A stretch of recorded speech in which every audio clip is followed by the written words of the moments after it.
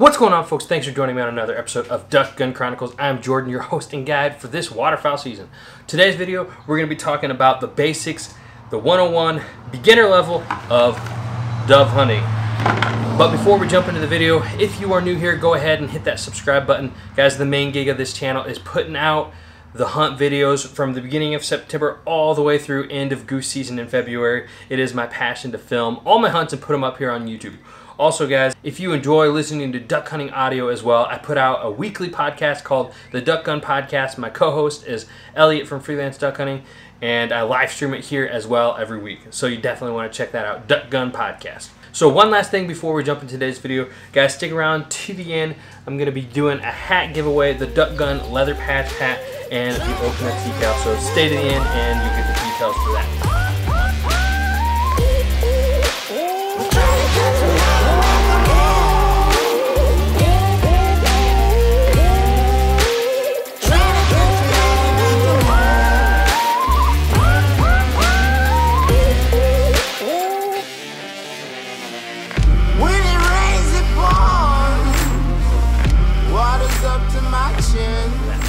On to the video. So today's video, we're going to be talking about the basics, the 101 of dove hunting.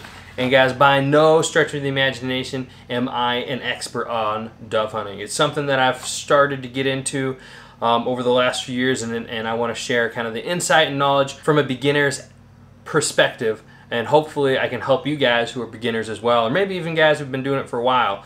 And like I said, yes, I'm a beginner. If you got tips as well, leave them in the comments, and that'll be great. So first off, we'll start off with decoys, and so you guys can get these little clip-on branch decoys, dove decoys on Amazon. I got about a dozen of them, carry them around in a bag right here, clip-on. And even when you can't clip them on anything, I found that if you just push this into the soft dirt or find a way to prop them up on the ground, that does great. But that being said, it's better to have them visible. If you can get a stick and clip them on them or something like that, that's really what they're made for. So, you know, it's good to have some of that. But the main thing right here is you want to have a Dove Mojo. And I know Lucky Duck has a flapper as well. I don't think it works as good.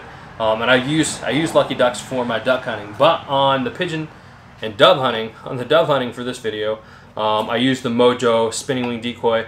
And I use 2. Honestly, I'm thinking up to going up to 4 this year. I really think that having the wings flickering is huge for your success on the dove hunting.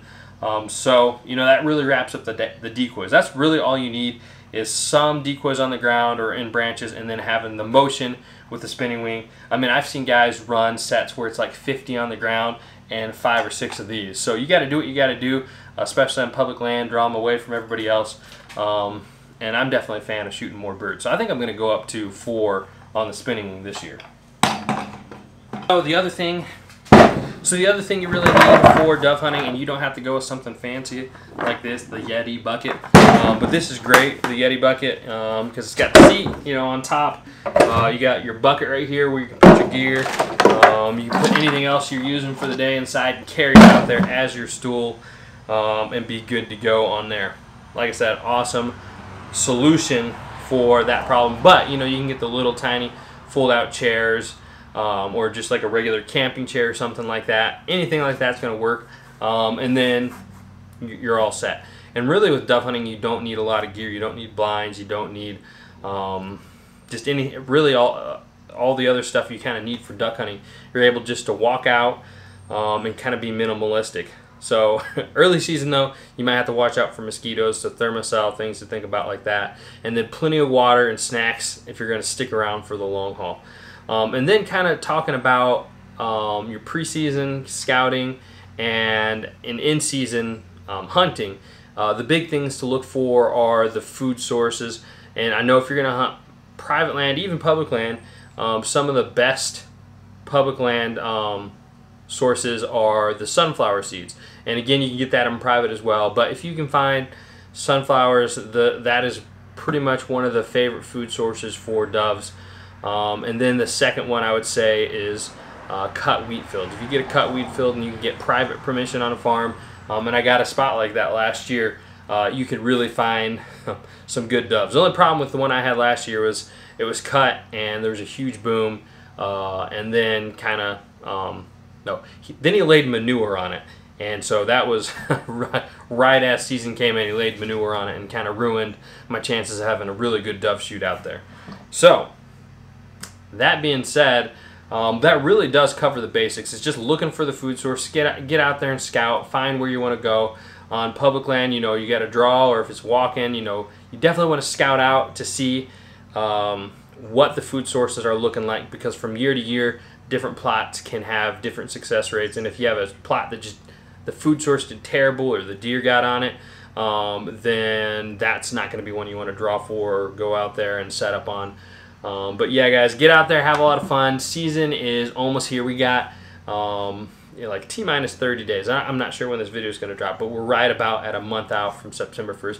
I'm so freaking pumped to get out there on the birds. Enough of this heat. It's evening. I'm filming out here, and I'm freaking sweating. So that's all I got on the dove hunting. But guys, like I said, I'm going to be doing a hat giveaway this season, and the way it's going to work is the first video I get 100 likes on. If it's this video, guys, if you get 100 likes on it, awesome.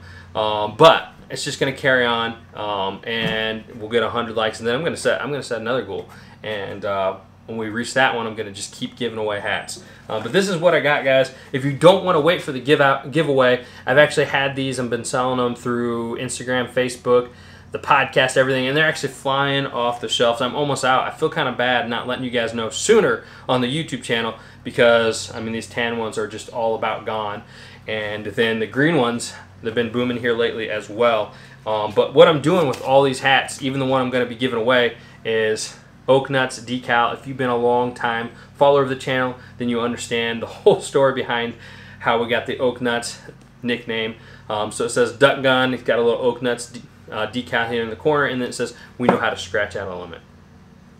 So if you want them now, not waiting for the giveaway, you can definitely get them up on the website. I'll have it linked here at the bottom, the Flyways Collective website. But yeah, guys, that's all I got for today. I'm Jordan, Ducking Chronicles. We'll see you guys on the next one. Let's go.